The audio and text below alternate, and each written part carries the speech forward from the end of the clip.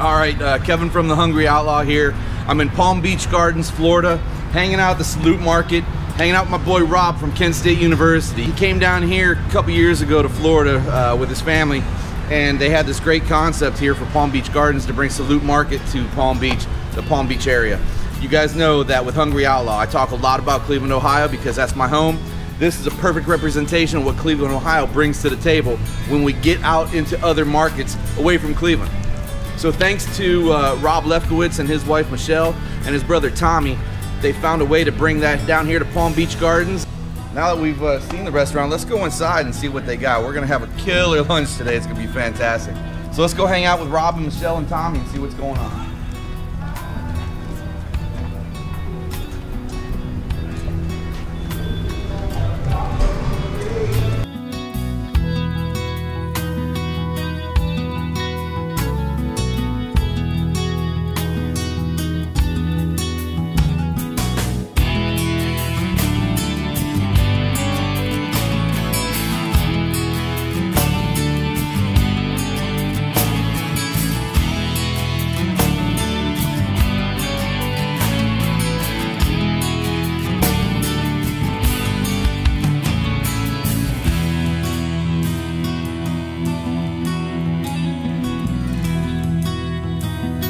What a beautiful place. Well, thank you. I appreciate that. And this is your Salute Market credo? It is. It was my only insistence in this market. Number one, it's about you. Without you, there is no us, period. My entire professional career, that's what I did. I made it about them. To me, business is a reciprocal relationship. You respect my right to earn a living, and I respect your right to pay a fair price. But at the end of the day, it ain't about me, it's about you. Because without you, there is no me. It's beautiful. Yeah, it's the truth. Okay, so we're here with Michelle and having a nice frothy beverage. But you guys invited us over here for lunch today, so I want to thank you for that. What is it? So Salute Market's been here for about I know you got the spot about a year ago. Right. Tell me a little bit about Salute Market, what got you guys started? Where did the concept come from? Just tell me a little bit about Salute. The concept really came from the fact that we love to eat and we love to drink. Yeah. Cocktails, wine. My husband loves draft beer. You know, it's all about the things that we love and how we enjoy life. So whether it's with our friends or whether it's with our family, we're all about enjoying life through food and cocktails, wine, beer. And these are some great cocktails to enjoy life with. Right. Now, I just had a chance to have a meatball. Now I'm gonna just one meatball? I just have. I'm gonna spread it out today a little bit. I gotta pace myself, but I appreciate starting with a meatball because being Italian, that was the one thing that my grandma always had, and I compare every meatball to my grandma's meatball. Yes. And I gotta tell you, you got a pretty damn good meatball. Thank you. I've heard that before. Yeah. So why's your meatball so good? Yeah. So our secret, because we don't really, keep things a secret here. We share our recipes so that people can go home and try and do it, and they'll never get it just right. But instead of using breadcrumbs, we use the bread soaked in milk. So it gives it that creamier texture and that kind of like, wow, this isn't what I thought it was going to be. Yeah, I felt like it was a perfectly cooked meatball. Again, I'm a big critic on meatballs, so they have to be very tender.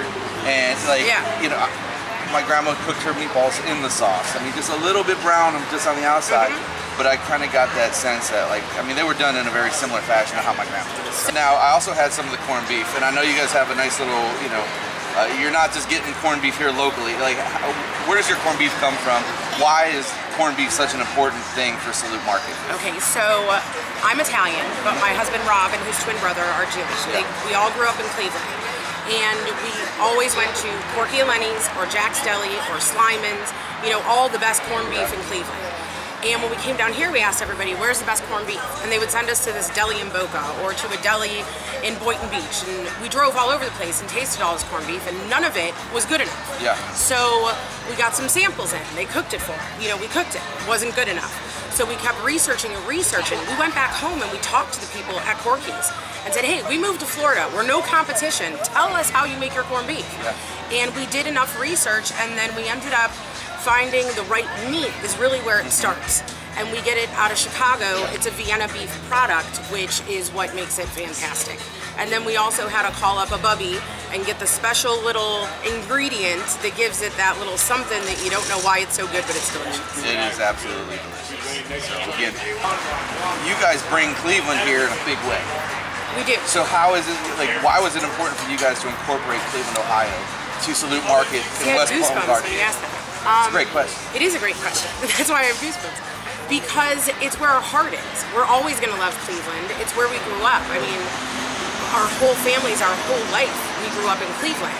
So just because we wanted the palm trees and the beach doesn't mean that we wanted to give up the comforts of home. Right. And when I eat that Corky and Jack's, I feel like I'm sitting at Corky and Lenny's, you know, or Jack's Deli. When we're eating the meatballs and we're making Sunday sauce, so many people down here, they don't do Sunday sauce. They don't do big family dinners because there's a lot of relocated people. So we created our Salute family, and our customers are our friends and they're our family. Yeah. And that's, I mean, I can't tell you, this place on a Friday night is full of people. We walk in and we know everybody by their name because we want it to feel like home. Yeah. So we've created a little piece of home here. Yeah, and those meatballs, you get the sense that you're back on Murray Hill. Exactly. Just really enjoying it. You know what, Dave? You know, so you saw the sign on my wall. It's about you. Without you, there is no us. Yeah. Period. Yeah. The problem down here, you know, we are very active owners. I talk to everyone that comes in this place. We ask for feedback. We have made massive changes based on feedback because this is for you. Yeah.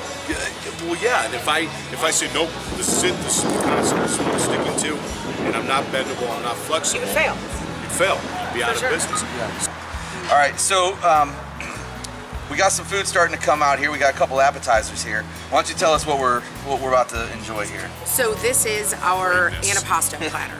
The antipasto platter. We have prosciutto di Parma, we have speck. Oh man, that's phenomenal, whatever. Speck, okay. And then this is pecorino toscana with peppercorns, a drunken goat cheese.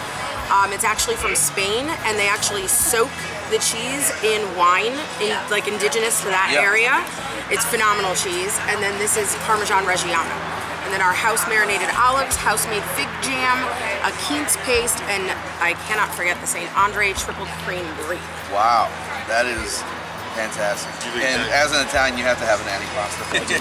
I want to say this though: if anyone has gone completely insane over something, it's that. That's why I said I had. So tell me what more about this is a goat cheese stuffed date wrapped in bacon.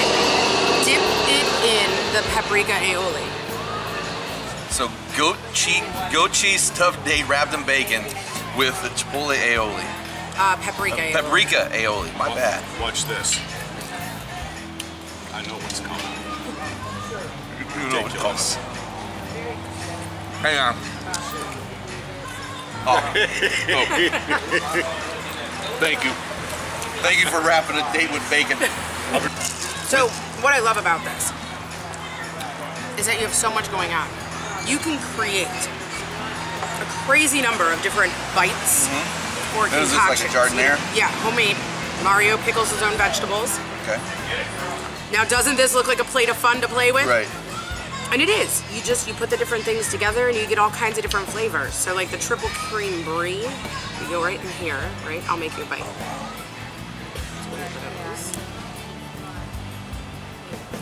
And then dip a little bit of that. Oh, look what I did. There's really no rules. So there's a bite.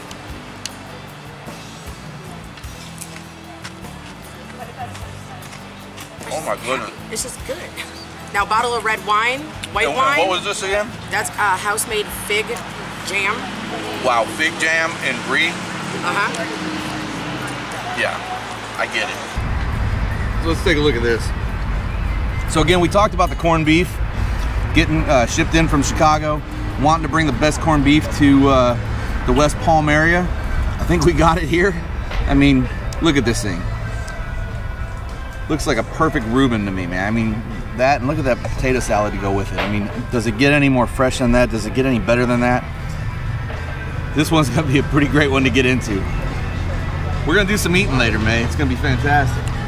As an Italian, the Campanella is the perfect Italian sub. So named after Michelle here. It's her family name before she became a Lefkowitz. So I mean, you look on there, I see, you know, prosciutto, salami, pepperoni, or not prosciutto, capicola, good provolone. Just looks like the perfect sandwich with a nice pasta salad to go with it. Do you know what sandwich that is? Yes, this is the campanella. That's the campanella. This is your namesake. Yeah, this is the perfect combination. This is the perfect mix to show the blending of cultures. Even though our cultures are technically pretty close. Right. This is awesome. I mean, these sandwiches look absolutely amazing. So now we're gonna get into a little bit of wine. So what's this one? So this is the Sean Miner Four Bears Pinot Noir. Light, easy drinking. It's on our happy hour menu, our glass pour list. You buy it. Oh, that's good. Yeah. Light, but yeah, very good. Wow.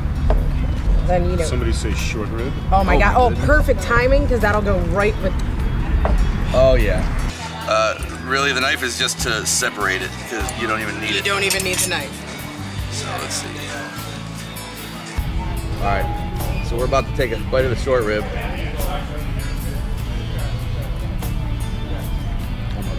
It takes that.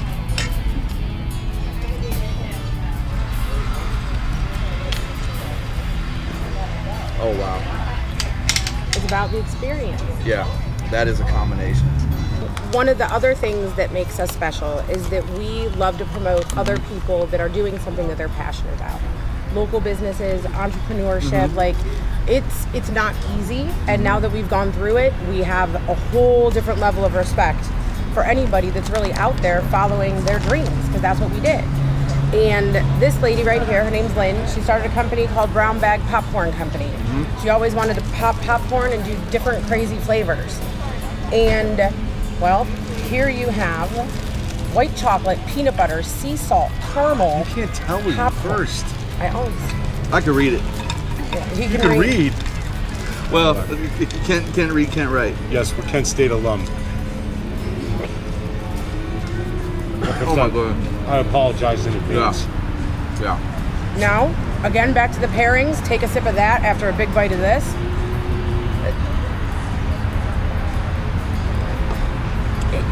It's insane how good it is. It really is. It's insane. I love you, brother. Dope.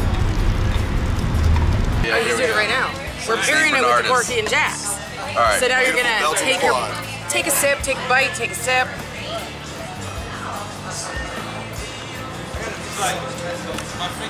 Oh man, just the beer alone is excellent.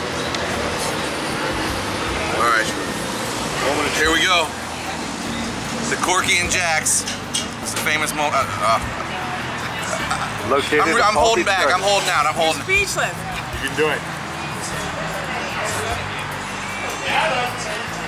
You can't live in Cleveland, you just bring Cleveland with you. You bring Cleveland with you. Amen. You bring Cleveland with you. The bread? Oh my God, perfect. Wash it down with that beautiful water. There you go.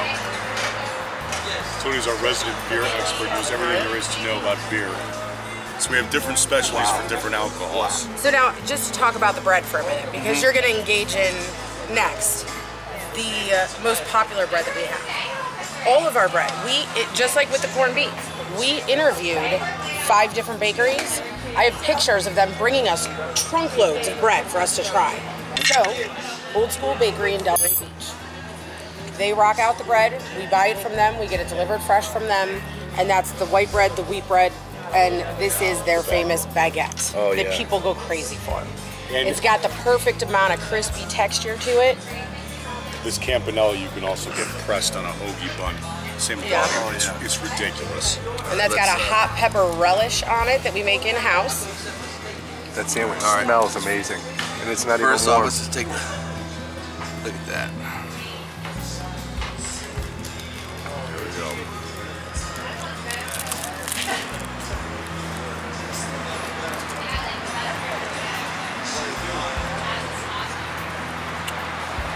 Yeah. Do it right. Yeah. That's an Italian sub. It's the type of sub I grew up eating as a child. That, you know, in Cleveland, you're going to get that at Ferrara's. You're going to get that at Aleshi's. You're going to get it down in Little Italy, but you're not going to get it here. They just don't do it. Now we got the whole group here. So we got, you know, Rob, Michelle, and Tommy. This is just a great family thing that you guys have really started here, man. Congratulations to you guys. Thank you. I mean, this is really awesome. In wrapping up with you guys, just want to tell you thank you for having us out today for lunch. And Hungry Outlaw is a proud supporter of Salute Market. As is Salute Market, a proud supporter of the Hungry Outlaw. Fantastic. Tommy? Unbelievable. Guys, that's a wrap.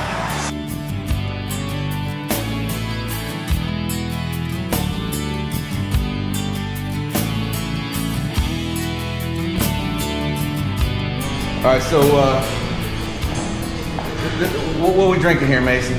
This is a Texas lemonade at the Salute Market. Yeah, Texas lemonade. Everybody needs one in their life. It's a little bit of Tito's, a little bit of Natalie's lemonade. Muddle up a couple blackberries, a couple strawberries, and it's the best thing you put in your mouth. Cheers. I know it's good. I know it's high quality because I paid for it, but Yeah. you know. What is that? All right, Is that cheese? that's quality Oh, prosciutto, yeah, I did. With the red wine. pecorino, Coconut. Look at it. Chardonnay. How's that texture? But it's creamy. The combination of things on here is just absolutely phenomenal. Now, the St. Bernardus beer, Yeah. I have a nickname for that. Okay. It's called the Bad Choices beer. Bad Choices beer. Because everybody, when they drink one, they start making bad choices. They stay out too Love late. it. They stay out. Oh, look, see, these are our barbershop guys over there Yeah. laughing because they drink St. Bernardus and make bad choices. So they're making bad choices. Yep, they now. make bad Look at that. choices. Look at Well, that. no, they're working now, but Well, they're about to make bad choices. yeah.